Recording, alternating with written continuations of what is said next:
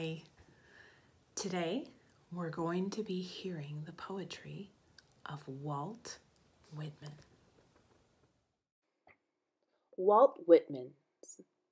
He self-published his first major work called Leaves of Grass in 1855. His poetry was new and exciting for people because he wrote with such passion and energy. His subjects were new to poetry too. He wrote about things that weren't typically written about in poems.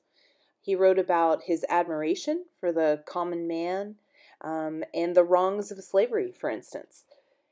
He found life and beauty in everything around him and wanted to pour it into his verses. I'm going to read two poems by Walt Whitman today. The first one is called Miracles. Why, who makes much of a miracle?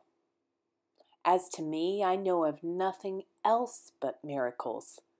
Whether I walk the streets of Manhattan, or dart my sight over the roofs of houses toward the sky, or wade with naked feet along the beach just in the edge of the water, or stand under trees in the woods, or talk by day with anyone I love, or sleep in bed at night with anyone I love, or sit at a table at dinner with the rest, or look at strangers opposite me riding in the car, or watch honeybees busy around the hive of a summer forenoon, or animals feeding in the fields, or birds, or the wonderfulness of insects in the air, or the wonderfulness of the sundown, or of stars shining so quiet and bright, or the exquisite, delicate, thin curve of the new moon in spring.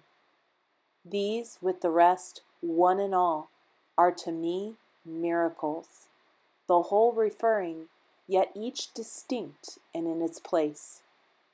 To me, every hour of the light and dark is a miracle. Every cubic inch of space is a miracle. Every square yard of the surface of the earth is spread with the same. Every foot of the interior swarms with the same. To me, the sea is a continual miracle. The fishes that swim, the rocks, the motion of the waves, the ships with men in them. What stranger miracles are there? The world below the brine.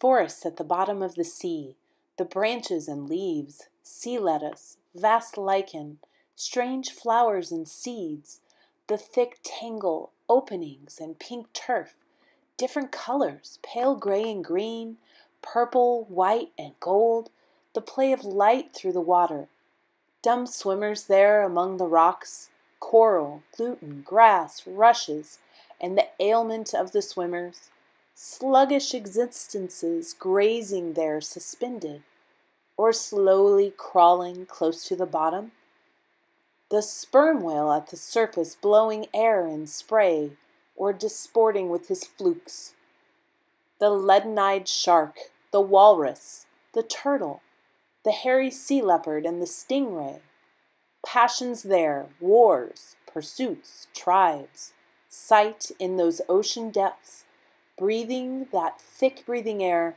as so many do, the change thence to the sight here, and to the subtle air breathed by beings like us who walk this sphere, the change onward from ours to that of beings who walk other spheres.